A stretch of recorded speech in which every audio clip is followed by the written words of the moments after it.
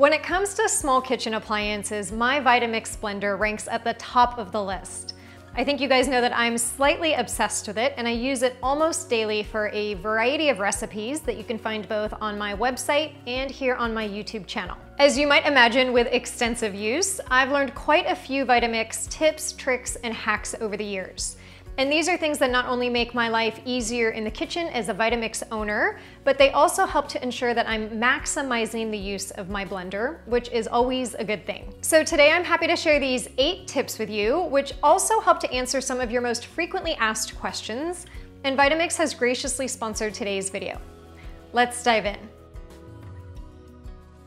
Next time you remove your lid plug to insert your tamper, take a closer look, because you might have missed the fact that your lid plug is also a mini measuring cup with both 1/2 ounce and 1 ounce measures. This is great if you're making a cocktail recipe or if you need to add a smidge more liquid to either a smoothie or a sauce to thin it down. And let's be honest, it's always nice to not have to get another measuring cup dirty. The order in which you load your container is more important than you probably realize. Always load liquids closest to the blades, followed by soft items and then hard or frozen items on top. Having the liquids on the bottom prevents air pockets from forming around the blades, and the weight of the frozen items on top helps to push the other ingredients down into the blades. By loading your container in this order, you'll also prevent your blender from stalling or struggling with hard to blend items on the bottom. So remember this order for both the 48 ounce and 64 ounce containers. Always put liquids first, which includes water, juice, milk, or yogurt, then dry goods such as grains, seasonings, and powders, then leafy greens, fruits and veggies, and finally ice and frozen ingredients are last. If you have the 20 ounce personal container or the 8 ounce blending bowls, remember to reverse this order because you flip the container upside down on top of your Vitamix. Don't let the power and noise of your Vitamix blender scare you, because almost everything blends better, faster, and easier when you quickly increase the speed to high. Of course, always start on low, but you want to quickly ramp up that speed dial. When you blend on high, the motor also stays cool because the cooling fan is maximized. So yes, blending on high rather than medium, especially with thick items like nut butters, actually prevents your machine from overheating. It's blending too long at too low of a speed that will overheat your machine and cause the automatic overload protection to turn the machine off. And if that happens, just let it cool back down before turning it back on. When you're blending thick items like frozen yogurt and nut butters, the tamper is your friend. The tamper can help get things moving again and prevent air pockets from forming around the blades. The tamper will never come into contact with the blades as long as the lid is on the blender, so feel free to use a little muscle and push those ingredients down into the blades. The best way to do this is to press the tamper down towards the 4 corners of the container until your recipe is blending again smoothly. And just remember never to fill your container more than 2/3 full when you're using the tamper. One of the biggest problems I've seen this community have with my own recipes is when they've tried to cut my Vitamix recipes in half. The Vitamix blender needs a minimum amount of ingredients in order for the blades to do their job properly. With too few ingredients, the blades will just splat those ingredients to the outside of the container. For instance, my almond butter recipe calls for 4 cups of raw almonds. If you try to reduce this recipe and use 1 cup of almonds, it will simply fail. There's just not enough ingredients to create friction with the blades and turn the almonds into almond butter. Now, likewise, you need to be careful with overfilling your container as well, so always do keep an eye on the maximum fill line.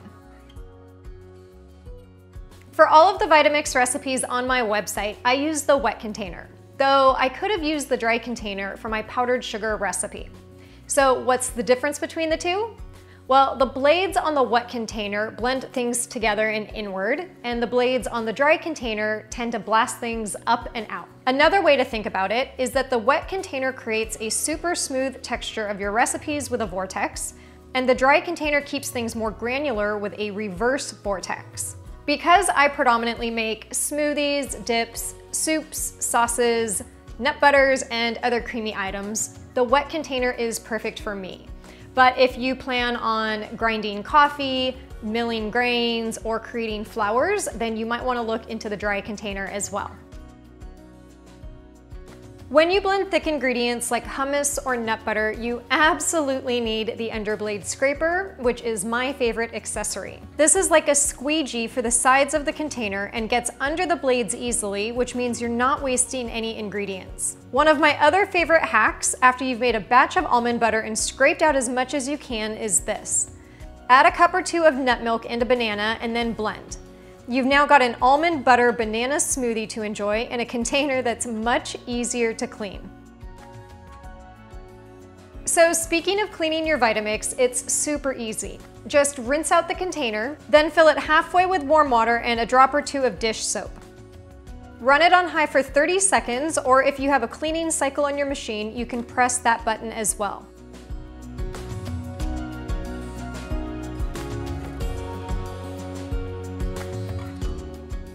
Over time, you may notice that your Vitamix container has become cloudy. Now, as you can see, my Vitamix container is not cloudy, but if yours is, it's usually from blending spices or mineral-rich ingredients or from hard water. But here's how you can clean that film off of your container. Fill the container half full with warm water and add 1 cup of white vinegar. Let the container soak for several hours or even overnight, then pour this out and use a soft scrubber to clean the remaining residue. Just remember that blending rough ingredients like sugar can actually create minuscule scratches on the inside of your container, making it appear cloudy when it's really not. And unfortunately, that's not reversible. If you do plan to blend rough ingredients regularly, I recommend purchasing an extra container so that you have 1 container ready to go for rough ingredients and 1 container that's more of your everyday container for all of your smooth ingredient recipes. I hope you found these Vitamix tips, tricks, and hacks helpful, and if you have any additional ones, please do leave them in the comments below. I always love how this community is so helpful to one another in the comments. Speaking of this wonderful community, we also just hit 500,000 subscribers on this channel, which is amazing, and I am so grateful for all of your support. In celebration of this pretty awesome milestone, I'm also gonna hold a little giveaway over on my website, including giving away a Vitamix, and I'll have more details in the description box below. All right, that's it for me this week, and next time you see me, I will be back with a tasty new recipe for you.